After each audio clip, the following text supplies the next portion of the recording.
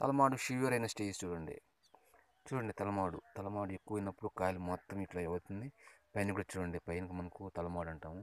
ఇట్లా చూడండి, ఇదిగోండి చూడండి, ఇదిగో చూడండి ఇట్లా. దాని ఎఫెక్ట్ వల్లే కింద కాయలు మొత్తం ఈ విధంగా ఎల్లో షేడ్గా మారి కలర్ డ్యామేజ్గా అవుతుంది. పచ్చికాయ ఈ విధంగా అవుతుంది. అదే కాకుండా మనకు పండిన కాయ కూడా డ్యామేజ్ అవుతుందండి. ఎట్లాగో చూపిస్తా చూడండి.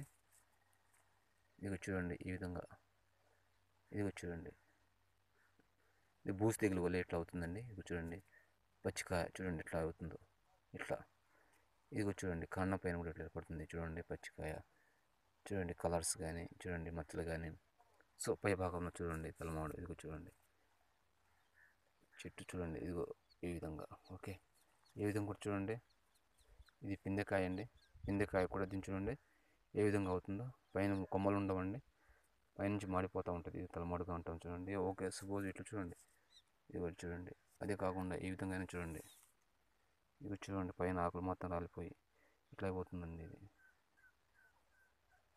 చూడండి ఈ విధంగా తోట మొత్తం ఈ విధంగా వస్తుంది చూడండి. తలమాడ అనేది బాగా సివియర్గా ఉంది చూడండి ఇట్లా.